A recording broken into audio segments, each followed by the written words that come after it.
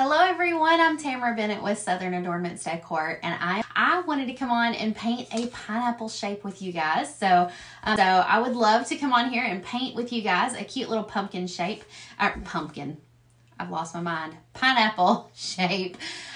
This is a 10-inch piece, and what I would usually use it for is like to set on a bookshelf or as a door hanger attachment, or do you know those welcome signs that you put on your front porch that have the word welcome running up and down? You could put this in the place of an O. So there's lots of uses for a small shape like this.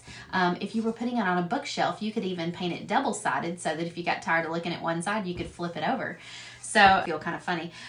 We have a spring door hanger challenge starting today. So if you see this gorgeous door hanger behind me and would love to learn to paint it, we are starting that challenge today, and it's just $10. Miss Tracy has graciously offered to be an affiliate for the challenge.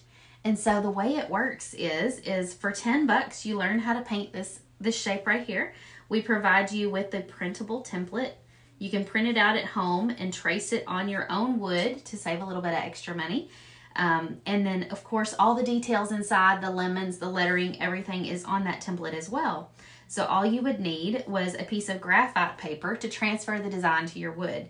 So how many of you have ever painted a door hanger? Have any of you guys ever painted a door hanger before? Some of you may not even know what a door hanger is, but if you're following Miss Tracy and you're from the South, it's likely that you probably at least know what they are. A lot of people from up north have no clue what a door hanger is, so I'll explain it in case you are like, what in the world? A door hanger hangs on your door instead of, like, say, a wreath, and it just provides a little bit of decor to your front door to welcome your guests as they enter your home. And so I teach women every single month how to paint door hangers. That's like my main job. Isn't that weird that you can have like a job that is that specific? But I used to teach in-person paint parties in my hometown, and then I started teaching online, and now teaching online is all I ever do. And so twice a year we have a spring and a fall challenge. And so this is what our spring challenge design is. And the ladies inside that group are so sweet and encouraging to one another. They are always cheering each other on. Oop, there's a fleck of paint or something in my pineapple. They're always cheering each other on and lifting one another up and providing positive, constructive criticism. So if you need somebody to kind of help you figure out the next step, they can usually chime in and help you figure it out. Okay, this color is called primary yellow, so we're just painting the entire thing primary yellow now. Like I said, we painted it white first so that this yellow would really be nice and bright and it would pop. If I hadn't painted it white first, the yellow would be a little bit more dull. It would take on the background color of the wood Walmart. So this is the one I'm going to use. I'm going to actually take the color that I used before, mix just a few drops of white with it in the paint, scrape off the excess, and then you're just going to dot on your pineapple. Do a little daub and a twist and lift up, just like that. Now, my rule for doing polka dots, this is the way I always do them so that they are like nice and evenly spaced and somewhat like, you know, don't look like they're in really random places. I never do a dot over here and then a dot way over here. What I do is a dot here, and then I will push down to do a second dot. And then when I put my third dot, I will create a triangle between the three dots. So you could really draw an invisible triangle between those three dots. That's how I do it. And then I take the last two that I did and create another triangle. And so I just keep building triangles off of the last two that I did. So there we go. So that's how you keep your polka dots all nice and evenly spaced, by creating invisible like little triangles that you could draw between them. Hello, Beth. Thank you for sharing. Like a grid, not a grid, but like a diagonal pattern on our pineapple. I'm going to use a piece of chalk just so that pencil lines sometimes can show up through your paint. And so when possible, I always like to use chalk instead and just do a really nice light line with chalk. And then we're going to go the opposite direction and do the same thing. Okay, so we've just created like a grid pattern. My chalk didn't paint real good right there because that paint apparently was still just a little bit wet. Get your brown paint, and now you're just gonna trace your lines, dragging your brush along the lines that you just created. And we're not gonna try to make them perfect or, you know, anything like that, because this is a pineapple and we know pineapples are bumpy. It's turning out, you're not giving it enough time. Usually you need to wait until, you know, the very end to decide if you like the way you did it or not, because you can't judge it halfway through. Okay, so here's what we've got so far. It's kind of my orange.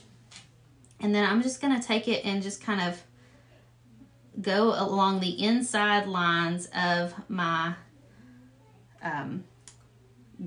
like little diamonds here. I'm trying to figure out what to call them. I'm like the grid, the diamond, these little boxes. I actually think it looks better the more like bumpy, wiggly, and imperfect your paint lines are. So if you're one of these people who's like, my hands shake, this is perfect because it's way easy. Isn't that cool looking? So see how bumpy, wiggly, imperfect it is? My hands were kind of quivering because I haven't eaten any breakfast yet this morning. And so along the other line on the top side and just create a little bit of a highlight. And just kind of wiggle your brush as you do it.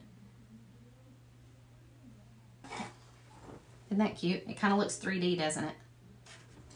They're lots of fun. So now I'm going to take my round tip brush with my white paint that I just used and do a slight little highlight inside each of my dots on the top here. And it just kind of gives them a little bit of dimension and makes them look a little bit like they're popping off of the pineapple. Or just write whatever words on it you want. I'm going to put hey y'all because I'm from Kentucky. Okay, so now I'm going to take my round tip brush and trace right over my lettering to do the words hey y'all. You could also use a paint pen or a Sharpie for this part. The reason I'm using a paintbrush is because my orange paint underneath hasn't quite cured yet, and so if I were to run a paint pen across this, it would kind of make a mess, and I don't want to do that on Facebook Live, so I'm just going to use a paint brush. Get quiet when I do lettering because I'm concentrating.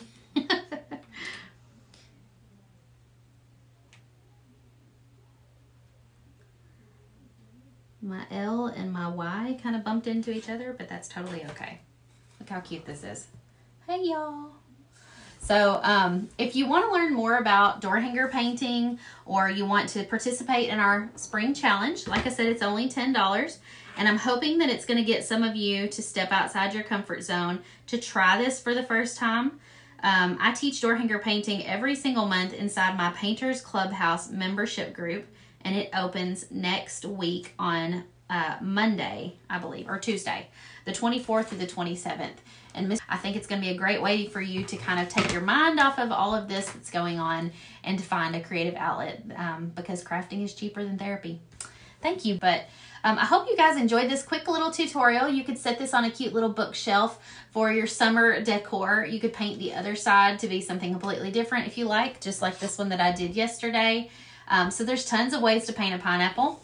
But we teach door hanger painting inside my membership every single month, and we always try to do something new and different. Plus we teach like techniques for painting that could be applied to any project.